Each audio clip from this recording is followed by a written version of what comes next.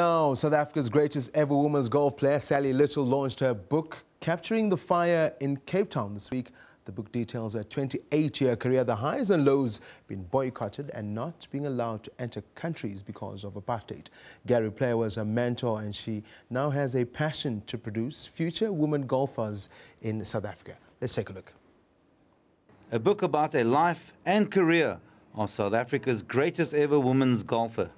A career that started in 1971 at the age of 19 and ended in 2005, having won numerous titles, including majors.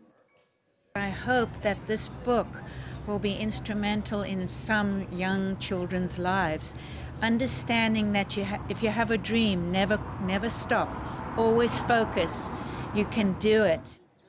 Little was ranked number 2 in the world for years after the legendary Nancy Lopez.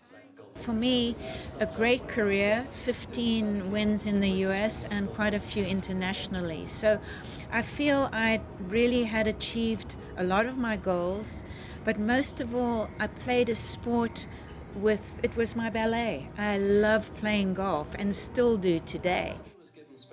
As a South African competing abroad at the time, she was boycotted, heckled, never allowed into countries like Mexico, and refused entries into tournaments.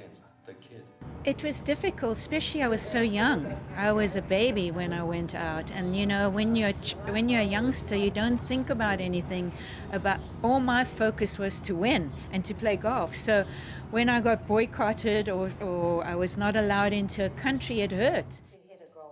Little was the women's version of Gary Player when it comes to South African golf, and the Black Knight was her idol and mentor. Gary was my idol when I was a youngster. I met him when I was 12, and there were no female idols for me to look up to.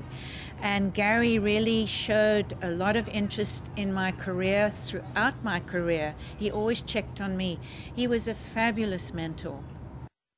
Little lived in the US for years, but relocated to South Africa and Cape Town 7 years ago, and the passion still burns brightly. And now coming back to South Africa, my goal is to find some youngster to step up, and hopefully she'll be of color, to go onto the international stage and win and hold that flag high for South Africa. That's my goal. Sally Little has been an inspiration. Who better to galvanize women's golf in South Africa to help unearth the future stars that can bring glory and success to the Rainbow Nation? Craig Murray, SABC News, Cape Town.